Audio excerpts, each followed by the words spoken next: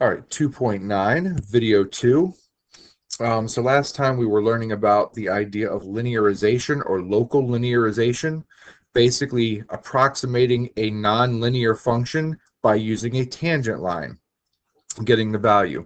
And what I kind of tried to show on the previous page was that as we move further and further away from our known value of x, the accuracy of our tangent line approximation deteriorates.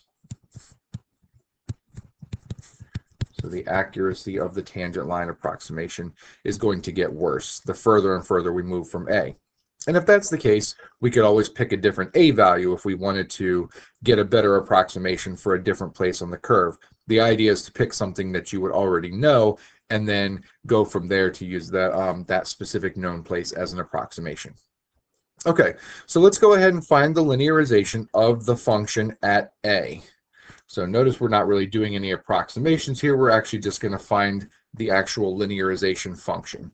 In order to do that, we need x, we need y, we need slope. Well, they gave us x because x is our A value, so we need to find y. Y is going to be what you get when you plug in your x value. If I plug in 0 for x, I'm going to get 1 over the square root of 2. It's not a really nice y value, but that's the y value. And then we need the slope. So we need a derivative. All right, so in order to find the derivative, as a matter of fact, let me erase that. In order to find the derivative, let's rewrite f of x. I don't really want to deal with a quotient rule on this one with a constant on the top, as well as a chain rule in the denominator. So let's just make it all one chain rule. Let's bring the square root of 2 plus x to the top, make it a 1/2 power, but since we brought it up, we make it to the negative 1/2 power. So it'll be 2 plus x to the negative 1/2 power. Now we can go ahead and take our derivative. Okay, it is going to be a chain rule, so we'll bring the negative 1/2 out to the front. Reduce the power by 1, so that becomes to the negative 3/2, times the derivative of the inside, which is just 1, so I don't have anything else to write there. Okay, we need the derivative specifically evaluated at our x value. So we need f prime of 0, which is going to be negative 1/2 times 2 plus 0 is 2 to the negative 3/2 power. I'm going to rewrite that. So we got our negative 1/2. I'm going to rewrite 2 to the 3/2 power as 1 over 2 to the 3/2 power. And the reason I'm doing that is because now if you can see on the denominator there, I've got the same base. They both have base 2. When you multiply numbers with the same base, you add the exponent. So it's really going to be 2 to the 5/2 power in the denominator. All right, so there is my slope. Again, not a really pretty value here for the slope, but that is the slope. So now all we have to do is write the linearization function. So again, I think it's easier just to go ahead and start off in point slope form. So that's what I'm going to do, point slope form. Y minus y1, which is 1 over root 2. And you can rationalize, you don't have to. Equals the slope, which is negative 1 over 2 to the 5/2 times x minus x1, which is just x minus 0. So to put this in our linearization form, we just add the y value to the right. So we're going to add 1 over root 2 to the right and change y to L of x. So our linearization is going to be 1 over root 2 minus 1 over 2 to the 5/2. Technically, I could put x minus 0, but x minus 0 is just x, so it's just x. That is our linearization function. Okay, and we could use that to approximate things, although that would be kind of messy because of those values, but that's what we could do. So questions that you might have already asked yourself is, why would I do all this? Why not just plug the numbers into the actual function? And that's a really good question. It's a legitimate question. If you have a way to plug it in, why wouldn't you just plug it into the original function? There's really two reasons. The first one is not really the best reason, but it is a reason. Linear functions, so lines, are just easier to manipulate in calculations than other things are. That's not really the real reason. The real reason is oftentimes real world examples, real world data doesn't fit or doesn't have an actual function that's a perfect fit, so that the function that we give is going to be always some kind of an approximation. So if you're taking just regular data from the world, maybe it doesn't actually fit a function, but we can still use some kind of a linear approximation within a small region to approximate things. So let's go ahead and take a look at our next example. We're getting closer to the end of October here, so or it may already be November, depending on when we're actually getting to this. So this is kind of apropos. Suppose that after you stuff a turkey, its temperature is 50 degrees Fahrenheit, and you then put it into a 325 degree Fahrenheit oven. After 1 hour, the meat thermometer indicates that the temperature of the turkey is 93 degrees Fahrenheit, and then after 2 hours, it indicates it's 129 degrees Fahrenheit. Predict the temperature of the turkey after 3 hours. So we could make a prediction just based upon that information. It certainly looks like the turkey's getting warmer, but we're going to actually do it mathematically just to show this is kind of what we're doing here with a linear approximation. Let's fill in what we know, because what we do is what we need to know. Well, actually, let's think about this.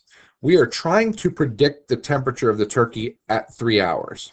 Okay, that means if we know what the temperature of the turkey is at 2 hours, and we can use some kind of a tangent line really, really close to that, then we can make a good prediction. So we know what the temperature of the turkey is at time 0, because it says that after you stuff the turkey, the temperature is at 50 degrees. That's before we even put it in the oven. So we know the temperature of the turkey is 50 degrees. At time 1, or 1 hour, according to this, after we put it in the oven, the temperature is now 93 degrees. And then at time 2, it's 129 degrees. We want to make the prediction for time t equals 3. So we're going to let our a value be 2, because right now 2 hours is the closest time to time 3 that we have an exact measurement for. So we're going to let our a value be 2. Again, that's the closest time to time 3 that we currently have a measurement for. So if that's the case, we don't have an exact function. So the only way to approximate our slope is to do an average slope. An average slope, y2 minus y1 over x2 minus x1. So that's what this is indicating right here. Remember that your derivative is the limit of those average slopes. We don't have the exact function here, so all we can do is approximate.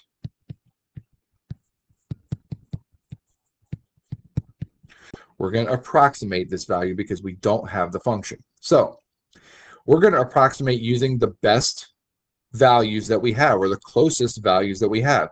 So t prime of 2 is going to be approximately equal to the closest average slope of known values.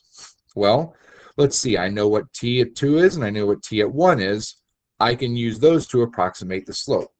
So I'm going to do a t of 2 minus t of 1 over 2 minus 1. It's the best approximation I'm going to be able to get with the information provided. So that's going to be, let's see, t of 2 was 129 degrees. T of 1 was 93 over 2 minus 1, which of course is 1. So 129 minus 93 is 36. So it looks like our rate of change, or our approximated slope, is 36.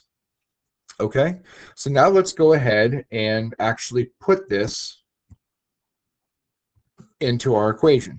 So to approximate t of 3, remember that we're going to go from the idea, let me write this here, that we're going to go from y minus y1 equals slope x minus, x1. That should be an x1. Hang on. X minus x1. All right, so we're going to need y1, we're going to need x1. Well, x1 we picked to be 2, so that goes here. Okay, this right here, we need t prime of 2. We just found t prime of 2 to be, that should be t prime of 2. We'll fill in the numbers in a second.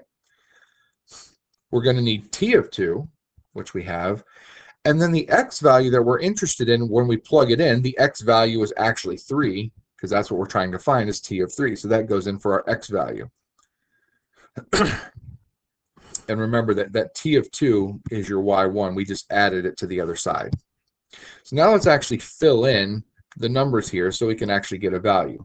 So t of 3 is going to be approximately equal to, well, let's see, t of 2 was 129. The slope that we found out was approximately 36, and then 3 minus 2, of course, is 1. So really what we get is 129 plus 36, which is 165. Yeah, 165 degrees. So the temperature of the turkey is going to be approximately 165 degrees after 3 hours. Okay, and that was a linear approximation using the closest known information that we had. Okay, I think I'm going to go ahead and stop this video right here, even though it's only like at 11 minutes. But the next section is differentials, and we will do one more video on differentials, and that should be it.